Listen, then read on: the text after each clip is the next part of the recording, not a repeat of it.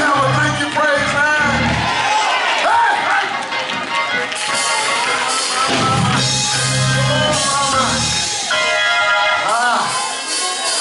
I better stop right there. Amen, because in my mind, I've already ran down that aisle. And that's okay. In my mind, I've already ran around this.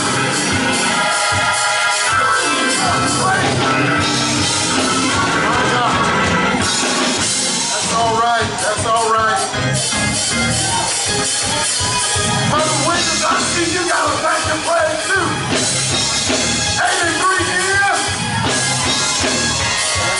It's celebration time. It's celebration time. The Lord has done this. Yeah. My God. Let me do what I'm supposed to do. Amen. Because there's a word in the house. There's a word in the house today. There's a word in the house today. You think you came here for some other reason. But I come to tell you, you in here, amen, because God has a word for you. God has a word for you. Amen. Certainly he's not a stranger, amen, to the Greater New Bibleway family. Amen. He's not a stranger to, amen, to the second jurisdiction of Arkansas where he serves, amen, as the youth, amen, director, amen, in the second ecclesiastical jurisdiction, Churches of God in Christ. Amen. He is a servant, amen, from his heart. Amen. Will you put your hands together with me and bless, amen, none other than Elder President Hosea Malone. Come on, let's receive him. Come on, let's give him a thunderous applause as he comes.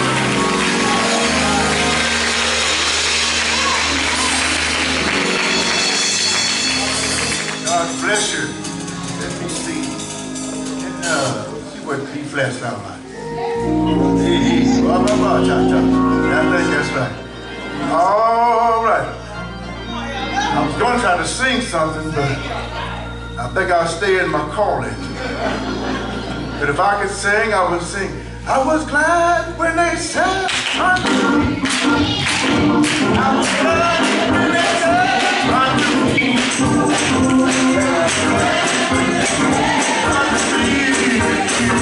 Let us go to the house of the Lord. Are you glad to be here? I was glad when they said unto me. I was glad when they said unto me.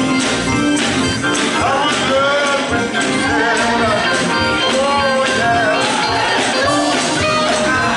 Listen to this. Now I can't run it when they say unto me. I can't run it unto me. I can't run it when they say, oh yeah. God bless you. God bless you. God thank you. Hey,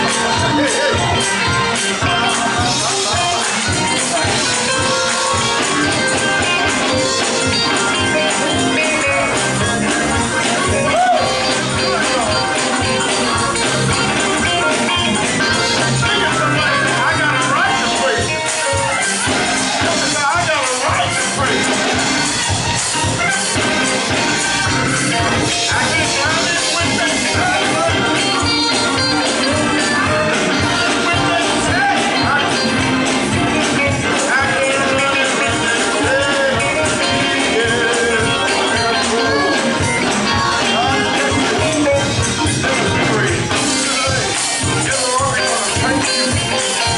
for your loving kindness, for your tender mercy. We thank you for how you have allowed us to assemble ourselves together one more time in your name, in this great coming together. It's a blessing to be here, Lord. It is an honor to be here today.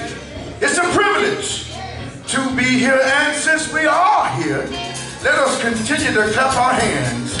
Give God the praise right now, showing him how much we appreciate being here.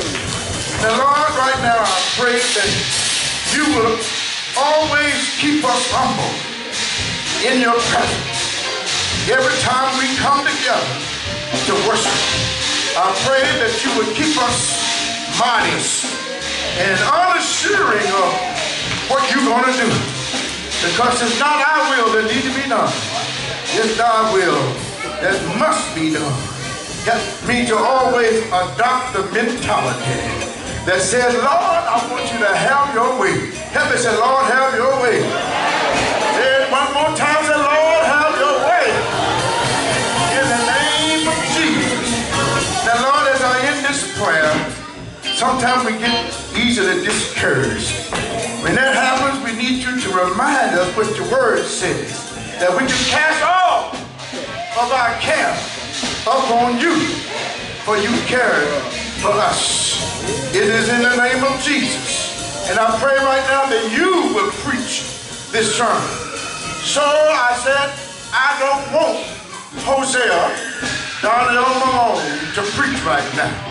I don't want Hosea, Malone to preach. But I want you, the Holy Ghost, to talk to your people. Use me, Lord, to your glory, in your honor. It is in Jesus' name we pray. Thank God. Tell your neighbor, say, I thank you. Woo! I thank you. Praise the Lord. I thank you.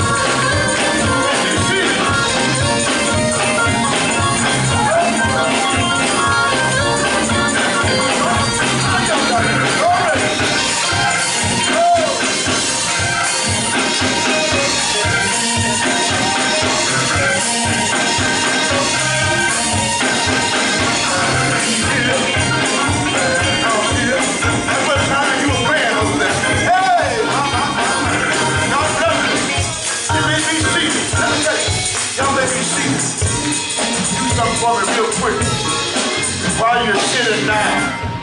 But a waiter, a waitress will wait on you. So as we learn how to wait on the Lord, it is important that we realize that we need to learn how to wait more than one way. We should not just sit around and say, oh, I'm just waiting on the Lord. I'm not doing anything. I'm not going to help cut the grass. Oh, no. I'm not going to pick up the paper. Help these ushers out. Amen. You can get them programs off your seat. Take it with you. You know when you took that can out of that wrapper, you weren't supposed to put it in the seat anyway. Trying to stuff it between the cushion. Think they're not going to find it. Then put it in that little thing where you hold the Bible and the hymnal there. That's nasty. Put that paper in your purse or in your pocket and take it home. Now, my teacher's good. The Bible said teaching does very well. The ushers shouldn't have to go around and pick up all that stuff. That nasty gum, you don't put in that paper. And they're going to have nerve enough to stick it in between the seats. Now, that's just nasty. Amen. So I'm helping y'all out, ushers. Amen. You're welcome. Amen. But I'm here to let you know that I found out that if you really want to receive something from the Lord, don't be on your knees praying and begging all the time. And I dare you, and don't have no pity party. And they tell me that God don't go to pity parties. You may want him to come to your pity party. Lord, I'm feeling sorry for myself. They lying on me. Well, just join the club. Anybody that ain't never been lying on ain't doing nothing. Oh, maybe I'm talking to the wrong section. If people ain't saying things about you, you ain't doing nothing. But when you're doing something, they're going to show to the eye. Say yes. But I found out that if you really want God to show up in your behalf, get up off of your knees, stop having your pity party, and find out what a praise party is. Say yes, and just praise him. No matter what you're going through, in the midst of that cancer, tell God thank you. In the midst of that diabetes, tell him thank you. In the midst of that foreclosure letter, tell him thank you. Say yeah. Things going too fast. Things going too fast. Oh, Lordy, never ask the question, what the church can do for me, but rather ask what I can do for the church. Isn't that right, ushers? So if you really want something or somebody to do for you, you do for them. You reap what you sow. Do unto others as you have them do unto you. If you really want God to move in your behalf, you need to learn how to wait on God. And when you wait on him more than just sitting and looking. Wait on him by being a servant. Wait on the Lord by singing in the choir. Wait on him by being an usher. Wait on him by being on the pastor's aid committee. Wait on him by cleaning up the church. Not even on the janitorial staff. Wait on him by help cutting the grass and you're not getting paid. Don't expect to get paid for everything you do in the church. Can I hear you say yes? I'll play the organ when I'm not getting money. Say yes. And when you do, God's going to take you to a level that you've never been before. Say yes. I found out that it's hard for the Lord to bless you if you're lazy. God can't bless lazy folks. For blessed are they that are found doing when the Lord comes. Say yes. Say yes. Say no. And let me close with this here. Talking about that eagle. I believe it said mount up with what? Wings. It didn't say the feet of eagles. It didn't say the feet of eagles. But it said the wings. The wings of eagles. Oh, I want to talk about that real quick here. I'm going to tell you like my former pastor, Bishop Lindsay, used to say, I can't give you the secret to success. I can give you the secret to failure. And the secret to failure is to try to please everybody. Woo. When you try to please everybody, you're going to sure fail. I said to all the ushers, you're not going to please everybody that enters the door. You can try to. But if you please the Lord, you're going to please those that God meant to be pleased. Let me talk about that eagle, and I got to sit down. An eagle is the largest and most powerful bird of prey in the whole wide world. And if you notice, I said birds of prey. And they're very seldom, if all, preyed upon. Sometimes known as apex and alpha predators, meaning that they don't have any few, if any of all, predators that prey upon them. And an eagle is a bird with has a fierce and a proud and a bold look. An eagle looking pretty. It has a mean, tough look. Hallelujah. You know, and so that's why we are styled as eagles. Eagles are symbols of freedom and symbols of power. And now God styled his saints as eagles. For we are powerful individuals. We are fierce individuals with the power of the Holy Ghost and the holy boldness.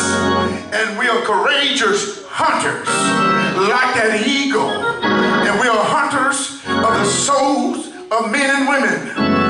Hallelujah. And we're symbols of freedom because we have been made free through the knowledge of the Word and the blood of Jesus.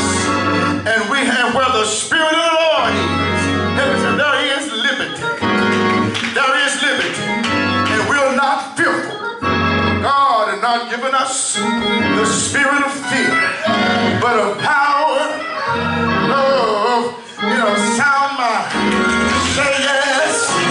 We think about the characteristics of that eagle. The eagle is known to be careful, to avoid all forms of evil. They are always on the alert of every kind of attack. We got to watch and pray. And here again is another way, saints, why we're styled as an eagle. God said to be careful for nothing, but through prayer and supplication, let your request be, am I in the word, be made known unto God. Let me talk about the wings of an eagle. Some wings of an eagle are 10 feet long. 10 feet long. That's very wide, isn't it? Thank you, Jesus. He could have talked about the feet, but the feet don't serve the greatest purpose. He could have talked about the beak, but the beak doesn't serve the greatest purpose. But the wings of an eagle are very powerful. They're 10 feet wide. Because of this, an eagle can fly higher than the tallest mountain. And when it gets to the top of the mountain, he don't have to wonder how you're going to get down. Can I hear you say yes? He just wait for the high winds to come. And when the high winds come, the eagles stand there with a bold look. And let the wind blow upon him. And the wind is blowing upon the eagle's chest. When God take you high in the church, folk gonna come against you. High winds gonna come against you. But you gotta be strong like that eagle. The devil will come against you with diseases. The devil will come against you with foreclosures. All kind of stuff they does. Y'all know what I'm talking about. You ain't got time for no petty mess when you're really going through. But after a while, when the eagle can't take it no more, and the wind is too tough, all he have to do is just spread his wings, and that same wind get up under the wings of that eagle, and then bring that eagle up above the high winds. Say yes, you have wings like an eagle, and when the devil blow on you with all kind of trouble, and it get to the point where you can't take it no more, just do like that eagle. Let me say, do what the eagles do, and just spread your wings, and God will rise you up above all that you're going through. He'll take you up above depression. He'll take you up above those bills. He'll take you up above your sickness, above that cancer, above that diabetes. Say aye. Say yes. Do what the eagles do. Don't be like the turkeys. God didn't make you a turkey. He didn't make you a chicken. He didn't make you a buzzard. He didn't make you a peacock. He didn't make you an ostrich. But God made you like an eagle. Because if you're like a turkey, all you can do is just gobble all the time. Gobble, gobble, gobble, gobble, gobble. All day long. Gobble, gobble, gobble, gobble, gobble. But instead of you gobbling, you gossiping. Gossip, gossip, gossip, gossip. All day long. The name said, I'm not a turkey. I'm an eagle. He didn't make you a chicken. Because all chickens know how to do is just cluck and eat all day. Look at your neighbor and say, I'm not a chicken. I don't just cluck. And if you just jump at a chicken and take off running, look at your neighbor and say, I'm not going to run because I'm not a chicken. Say yes. You're not a buzzard because a buzzard feed on dead stuff. Y'all see that stuff on the side of the road, that dead road is, woo, don't that smell bad? But buzzards love stuff like that. Look at your neighbor and say, I'm not a buzzard. Buzzard loves mess. Ain't nothing no worse than a church buzzard. Always around mess. Dead stuff. But look at your neighbor and say, I'm not a church buzzard. I'm an eagle. Say yeah. Say yeah. I'm not a peacock. A peacock, all they want to do is just walk and just show how pretty the tail is. Thank you, Jesus. Walking everywhere, shaking the tail. Now, you know how some of y'all do. Thank you, Jesus. Looking up. But when that same peacock look down at his rusty feet, when he look at his rusty feet, the tail says, ooh, let's go all the way down. Because he looked good to his little Lord looking at his feet. Look at your neighbor and say, I'm not a peacock. Some of y'all got peacock spirits because you just want to look good all the time. You want folks to look at you. But it's not about you. Let me say it's not about you. It's about God. Say yes, I'm not a peacock. And I'm not in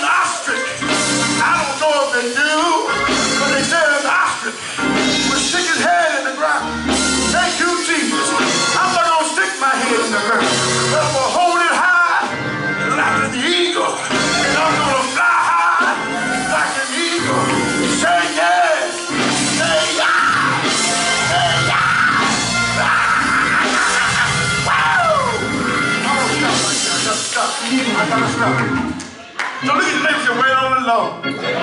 Oh, I want you to wait on the Lord. I want you to wait on the Lord. Let me say, wait on the Lord. I don't care what you got to go through. Wait on Him. Don't let nobody push you too fast. Obey your leadership. You may not like what Frollo tell you to do, but he's not going to tell you to do nothing you're not supposed to do. Look at somebody and say, be obedient. Thank you, Jesus. You ain't running the show. You can't do what you want to do. Look at your neighbor, you got to be obedient. Thank you, Jesus. Look at your neighbor, say, neighbor, the preacher is getting ready to sit down now. So you can stand up right now. Thank you, Jesus. And tell your neighbor, say, neighbor, don't be a peacock. Neighbor, don't be a turkey. Look at him. You don't want to be no turkey. You don't want to be no chicken. You don't want to be no chicken. But let me say, I'm an eagle. Just look at me. I'm an eagle. Look at me now. Don't look at me yesterday. Don't look at me last year. Don't look at me the year before. You in the wrong chapter. I got a new chapter now. You need to turn the page. I'm a new me now. I'm a better me now. Say yeah. Say yeah.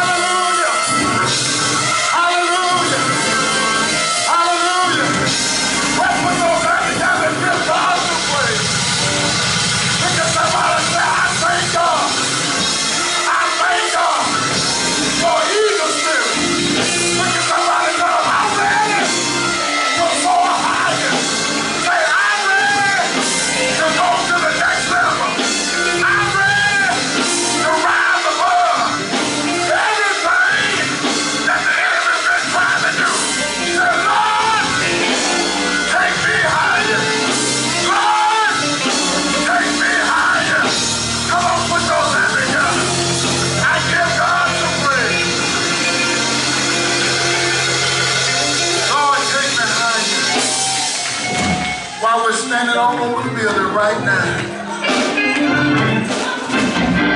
We've heard a word from the Lord today. You need to have the spirit as an eagle. I know the enemy tempts us with all kind of things. There's things happening in the church and out of the church. But you got to rise above like the preacher taught us today. Rise above, and I'm just going to make it plain today. Rise above mess. Oh, I thought I could get a witness in the house today. You got to learn to rise above backbiting. Rise above gossiping. Rise above lying. Rise above stealing. That's not you. God has some great things in store. And you know what? He has no respect of person. If he did it for me, the same God that did it for me, he'll do it for you. The same God. You heard him say he has a blessing with your name on it. I can't get what belongs to you. Mother can't get what belongs to you. The deacon can't get what belongs. What God has for you, it is for you. I want to make an appeal this morning. If you don't know God, now's a good time. Did y'all hear what I said? Now is a good time for you to let the Lord come into your life. Let the Lord save you. Let him sanctify you. Let him baptize you and fill you with the precious Holy Ghost. Amen. Amen. I know you probably heard somebody say, saved life is a boring life. I come to beg different.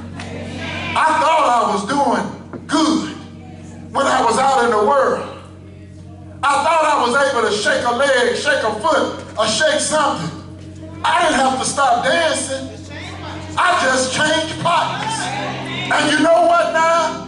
When I go home, I don't have no hangover. Huh? When I go home now, I can rest at night. I don't worry about if somebody's going to break in on me now. I'm free. Tell somebody, I thank God I'm free today. I thank God. Love flows because God is in control. A church where God is really real. Hi, my name is Dennis Rodgers, pastor here at the Greater New Bibleway Church of God in Christ. I would like to welcome you to our services. Service times are Sunday morning prayer and Sunday school, 9 a.m. Sunday morning worship, 11 a.m. Sunday evening Pentecostal service, 7 p.m. Midweek service, Thursday,